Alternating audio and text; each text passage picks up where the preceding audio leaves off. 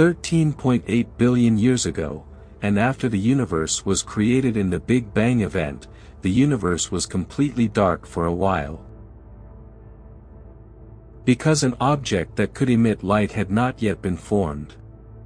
Hundreds of millions of years later, masses of matter began to erupt, become hotter and hotter, and shortly afterward, the universe sank into the light of the first stars.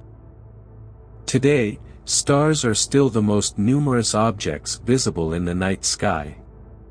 We see them as flashing points of light that differ in appearance only in their brightness. Still, in reality, the stars are very different from each other, and a wide range of sizes and colors are seen. Some eventually explode, forming strange phenomena such as neutron stars and black holes. We know today that many stars, like our Sun, have planets around them that revolve around them, and some of them may host life. Around the time the first stars lit up, the first galaxies were forming.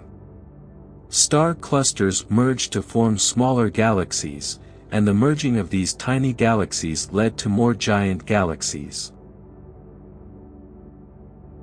All the stars seen with the naked eye are part of our galaxy, the Milky Way. The galaxy's structure is so vast that it takes 100,000 years for light to reach the bottom of the galaxy. Of course, this galaxy is just one of the billions of galaxies in the universe. Using powerful telescopes and other robust detectors, astronomers are trying to unravel the mysteries of galaxies and better understand the nature of their mysterious phenomena. One of the most important phenomena is dark matter, with which galaxies appear to be intertwined. Cosmos. The universe is, in fact, everything that exists. We mean all matter, energy, time, and space, and it is safe to say that almost everything in the universe is a part of something bigger. The structures of the universe are hierarchical. Our planet Earth is located in the solar system, and the solar system is located inside the Milky Way Galaxy.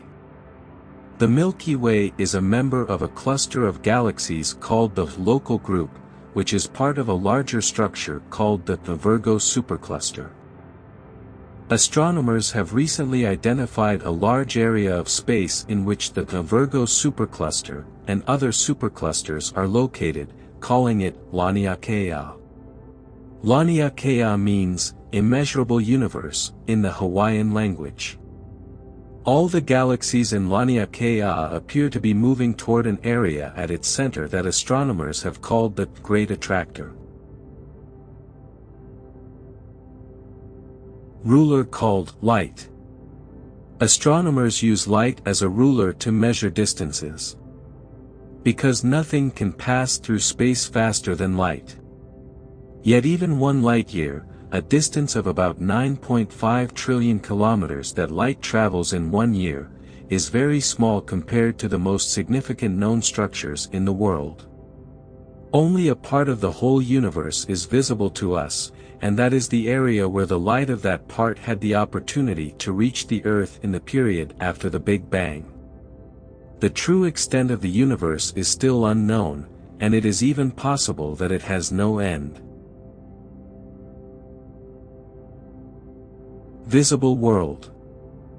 It is true that the world has no edge and may not even have an end, but the part of the world that is visible to us is limited. The visible universe is a region of space whose light has reached us during the 13.8 billion years since the Big Bang. The physical form of the visible world can be likened to a sphere 93 billion light-years across with the Earth at its center. The potential inhabitants of a planet outside our observable universe, which we call Planet A, will have a different observable universe. However, some of these two visible worlds may overlap. The visible universe we are talking about is a small part of the universe, and the reason is that to see different parts of this universe, its light must reach the Earth, and the light from some of the most distant known galaxies has taken more than 13 billion years to reach Earth. That is, only a few 100 million years less than the universe's life.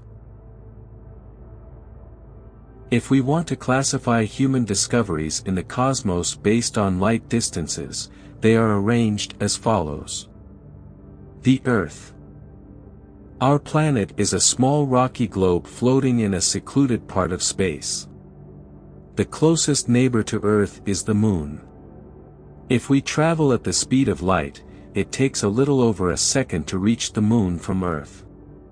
So, we can say that the Moon is 1 light second away. Solar System.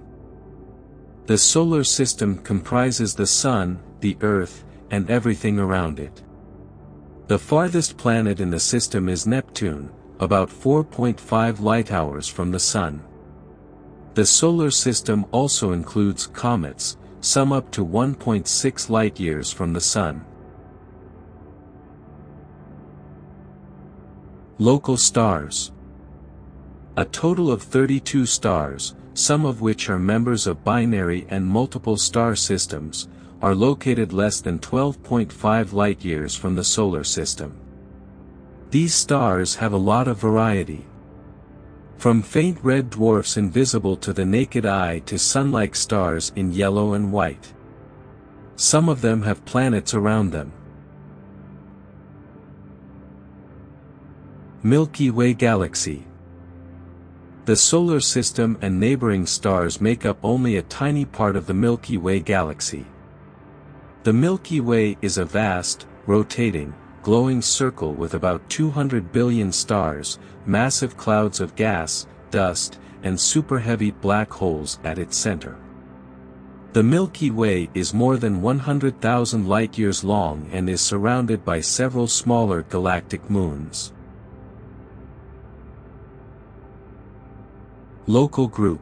The local group is a cluster of galaxies consisting of the Milky Way, the Andromeda Galaxy, the Spiral Triangle, and more than 50 smaller galaxies. All these are located in a range of approximately 10 million light-years. Virgo Supercluster. The local group and several nearby galaxy clusters are located within a vast structure called the Virgo Supercluster. The structure is 100 million light-years across, and several thousand galaxies are nestled in clusters separated by large empty spaces. Very well. So far, we are familiar with time intervals. Now back to that big moment, that giant explosion. About 13.8 billion years ago, a theatrical event marked the beginning of space and time. Suddenly, the universe emerged as a point of pure energy out of nowhere. At this point, during what became known as the Big Bang, the universe expanded billions of times, and as it continued to grow, it slowly cooled down compared to that astonishingly hot birth. In the first fractions of the first second, a large soup of fine particles formed that interacted with each other. Some of these particles merged to form the nuclei of atoms. Tens of thousands of years later, real atoms formed, and hundreds of millions of years later, the first stars and galaxies formed. Let us show you the evolution of the world. The universe first begins as an infinitely dense point of energy at an unimaginable temperature. Then in a very, very small fraction of a second, the world expands to the size of a city. Less than a million billion billionths of a second after the Big Bang, the process of converting energy into matter begins. Within 20 minutes, proton and neutron particles are formed, followed by the formation of atomic nuclei. Time passes, and about 380,000 years later, hydrogen and helium atoms are formed for the first time. For the first time, gravity causes clouds of hydrogen and helium atoms to form dense masses. In the next stage, the first stars appear about 550 million years later, and the first galaxies are formed around the same time. Life is slowly approaching its beginning. 5 billion years after the Big Bang, the universe is full of vast clusters of galaxies separated by vast empty spaces. Then the galaxies get bigger as they evolve and merge, and spiral arms appear in them. When the universe was about 8 billion years old, its expansion began to accelerate. Our solar system was born when the universe reached 9 billion. About 13.8 billion years after the Big Bang, the universe reached its current size. And finally, humans expect the universe to continue to expand forever. So pretty.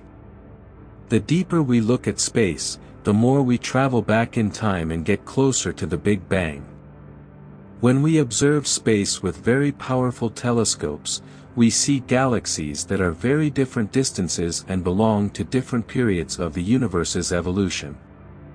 The farther the galaxy is, the more primitive it is, and the more it looks like a foggy bubble.